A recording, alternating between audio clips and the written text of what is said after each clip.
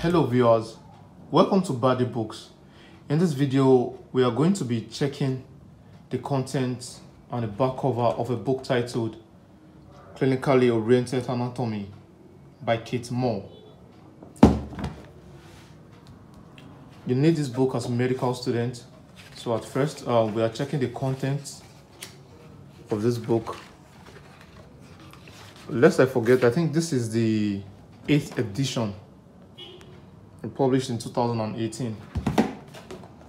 So okay, now the content shows the first content gives us the overview and basic concepts, and then the second is the back, while the third is the upper limb, and then the fourth is the thorax, while the fifth is the abdomen, and the sixth is the pelvis and perineum. Then the seventh is the lower limb, while the eighth is the head. Then the ninth one is the neck, and the 10th one, which I think is the last contents there, is the summary of the cranial nerves, and I think it has about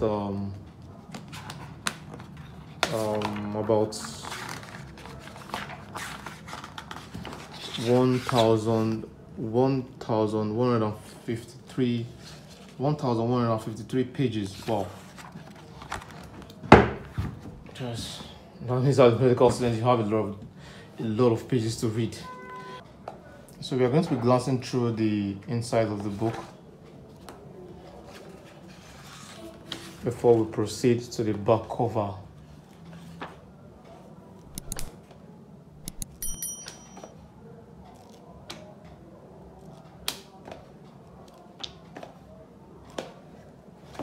So there are illustrated images here, animations and images for you to understand the explanation.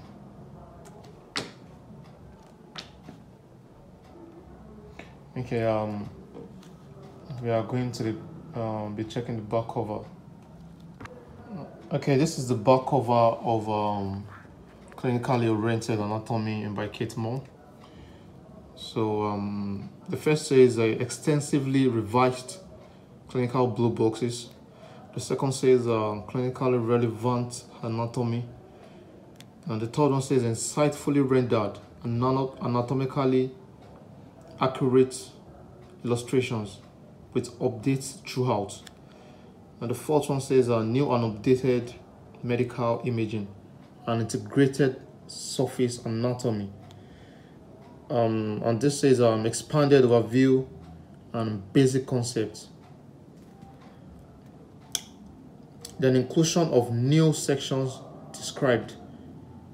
The enteric rather, sorry. I have to come again. Inclusion of new sections described the enteric nervous system.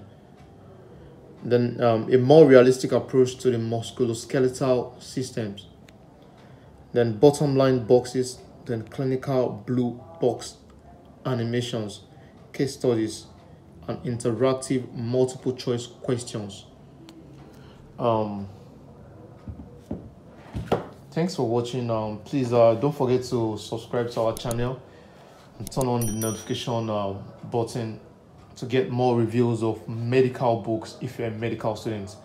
And for those who are not medical students, we are still going to be